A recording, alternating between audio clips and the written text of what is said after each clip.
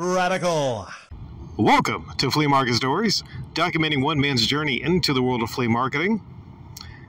This is primarily going to be about plastic bins.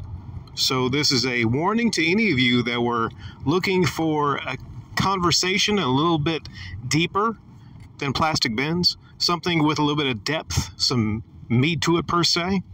Just giving you a fair warning, this is mostly just about plastic bins. So best to move along and go somewhere else if you are not interested at all in conversations about plastic bins. But if you are interested in plastic bins and you want to hear about plastic bins, then this is the upload for you.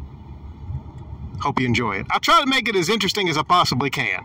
I'll try to, but plastic bins. So what am I doing tonight?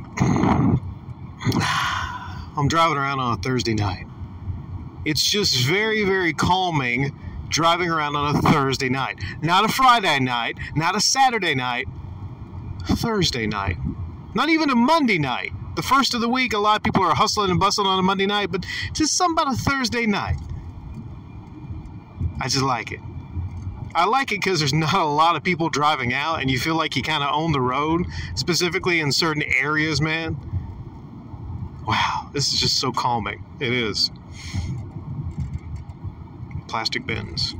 Yeah, we're going to talk about it. We're going to talk about it. Tonight I was driving around on a quest for plastic bins. Why am I getting plastic bins? How's this working with the flea market, you might say? Well, it has everything to do with the flea market. It does.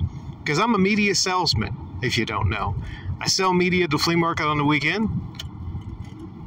I sell video games, of course. I sell DVDs. I sell music CDs. And these things all require something to put them in. Now, a lot of people at the flea market, they just stack their CDs and they stack their DVDs on the table. And not knocking that. I mean, they don't have anything to put them in. Or they might have an old dirty box. They might have an old dirty box or like a foot bath plastic bin they put them in. Again, not knocking it, right? But you want to look professional. You want to look professional. And what I did was I started to get these plastic bins from Walmart. I will tell you all what they are. They're Home Edits XL. They're called drawer inserts. But if anyone asks me where I get my bins, that's a trade secret. I'm specifically not telling any other vendors where I get my plastic bins. Because I can tell you, I'm just using them for my CDs right now, and it's no coincidence that my CD sales, specifically the past weekend, have shot up, baby. They've taken off. I had CDs before. I had a lot of CDs before. But now, since they're in plastic bins, clear plastic bins, form-fitted plastic bins, a lot more interest. So for me, that's a good thing.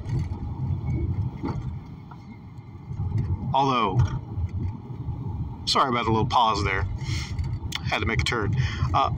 Although, DVD sales, bad, terrible, atrocious. There's a lot of reasons my DVD sales are not really where I want them to be. Mostly because DVDs are everywhere at the flea market. My only edge was my disc looked very clean on the DVDs, and they were tested. But still, there's so many DVDs at the flea market. What is the edge I can do for them? Well, I can apply the same magic that I applied to the CDs. Clear plastic bins. They won't be form-fitted. That was my only qualm in it. Because right now they're displayed sideways in cardboard little plastic trays. And if you want to know what they look like, go to a grocery store or go to anywhere where they sell high C and they still have the packs out there, then you will see the high C is in the 8-packs. They come stocked in those. Sometimes you'll find them loose, sometimes at a place like Walmart, for instance, you'll find them still in their trays. But here lately, I kind of become aggravated because the glue is not really that strong. And DVDs don't weigh a whole lot themselves, but when you put 20, 25 together, you got to be really delicate because those front flaps will just detach. And then you pick it up and then all your DVDs fall out of it, and that's not good. Also, what's not good is the Walmart that I go to locally, the stocker that stocks those high C's, they just decided to rip the fronts off, hereby destroying the trays for me. I go in there, yeah, I do. I look to the left, I look to the right. I'm kind of a thief. I steal those plastic trays. I steal them.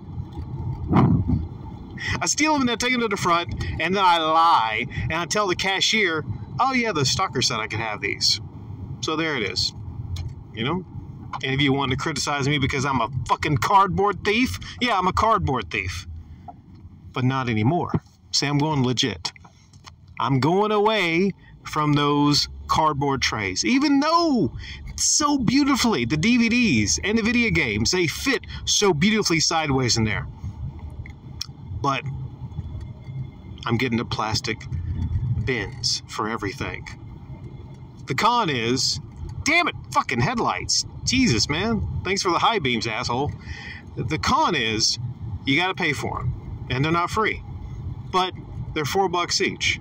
And you can fit about 20 DVDs in there, which is less than the 24, 25 you can fit in these longer trays. But the positives far outweigh the negatives. It's a huge upgrade going from the cardboard trays to the plastic bins. Specifically, like I said, you know, you got to worry about the glue coming off. You ain't got to worry about looking left and looking right and stealing them from Walmart. You don't got to worry about the elements, because whenever it rains and they get wet, it's cardboard, right? So this is a huge upgrade for the store. And it's something I should have considered a long time ago, seeking out clear plastic bins. Because like I said, my CD sales have been taken off, and I will try to, when I have the store upgraded with the clear plastic bins, I'll do another video walk around, and you'll see what I mean, right? In conclusion, I set out in this upload to, of course, give you guys and gals an update on my flea marketing, but I want to make a definitive upload about clear plastic bins, because I don't know if there's a lot on the internet, a lot of commentaries about clear plastic bins in comparison versus things like the cardboard trays compared to the regular bins, maybe a black or white bin. No, it's on a different level, the clear. Now, if I could somehow incorporate some lighting, maybe some neon lighting at the store to reflect off the plastic of the bins, ooh, especially with the CDs and the jewel cases, ooh, you got to make it enticing, you know? You got to make it enticing. And that's a key to getting more sales. What else have I done? What else have I been working on other than making sure to upgrade the looks with the clear plastic bins? I am switching out a lot of the cases for things like the PS2 games, the original PS2 cases. I'm making the decision to switch out those for newer style DVD cases. And I know it's less authentic. I know some people like the cases that hold the memory card, but just as far as looks, if you take a 20-year-old case versus a year or two old DVD case, you can tell on the plastic alone, because over time that plastic will deteriorate, will get scratches in it. And which would you rather buy? Would you rather buy a PS2 game in an original case that's all scratched up, all oxidated and all that kind of stuff? Or would you like to buy a PS2 game in a very clean, fresh looking black case? 90% of people, I would say, would like the fresher, cleaner looking black case. And it can make all the difference.